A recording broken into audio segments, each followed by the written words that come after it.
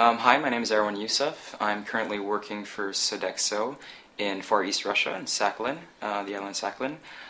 What I do there is I'm an operational marketing manager for different food and service restaurants, coffee shops, and bars, as well as I take care of developing concepts for the Far East of Russia.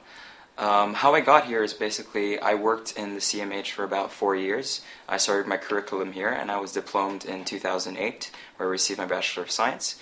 During the course of this 4 years, I chose this school because I wanted to be able to do 6 years of school and then getting the opportunity to go 6 years somewhere else to work in different countries. I've worked for 6 different companies, notably in China, in Shanghai, Vietnam, in Hanoi, in the Philippines, in France, and in Greece. So it gave me a real internationalization within the structure of the hospitality management course, and at the same time gave me the experience I needed to be able to go straight after my courses into a good company at a good position.